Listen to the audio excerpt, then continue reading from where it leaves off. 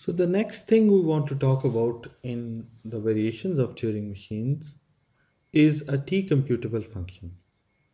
Now, what exactly is a T-computable function? It is a simple function f that converts one string into the other.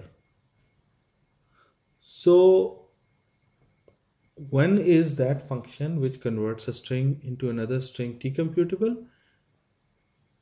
There is a limitation. The limitation is that there is some Turing machine M which computes it. So let us repeat this concept again. A T-computable function is a function f that A converts strings into other strings.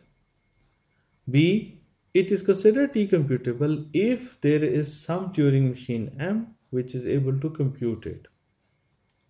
So in other words, M always halts. And when does it halt? On input W.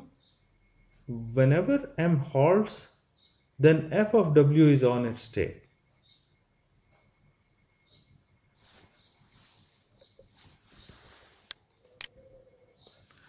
Now, variations on the model.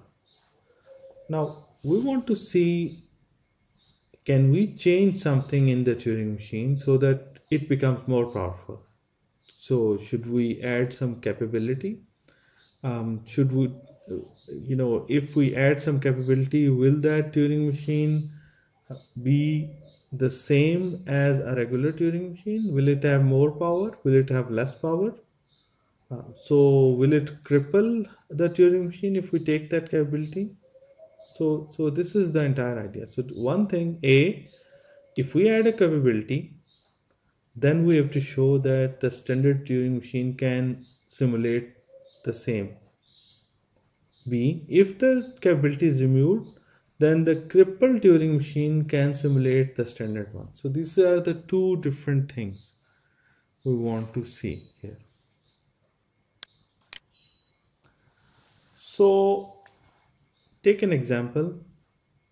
What if we omit the stay in place option? So for example, suppose we have a Turing machine and we force the Turing machine to move its head each time. So right now, the existing Turing machine model that we have studied, it has the option to stay, to move to the right, to move to the left, the head.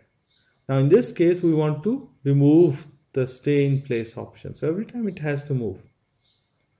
Now, if we were to achieve this effect of stay in place, what we can do is we can move the head off the cell and then immediately back again.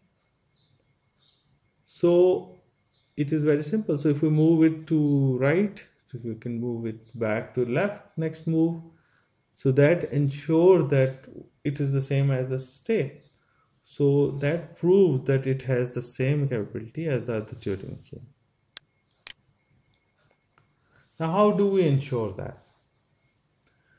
Internally, we can create an intermediate state. So look here.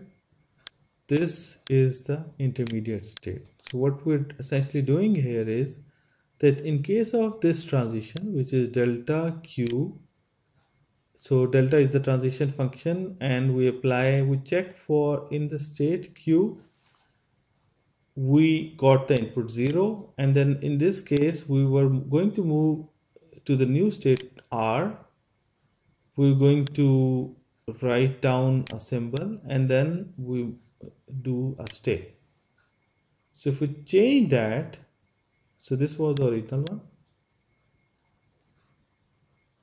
So we change that. So we change the delta so that from delta to 0, we actually move to the left, as an example. Then we move to the new state, which is X. Now from X, we have another delta. And in this case, if it's a 0, then we let it be a 0, move to the right. If it's a 1, we move to the right. Both cases, we move to the right.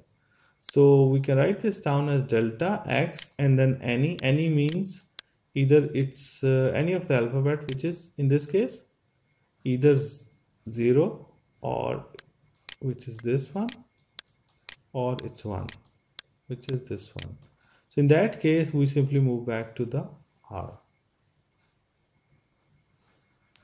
So this is an example of Turing machine which is simply has the same capability just by removing one of the possibilities, which was to stay.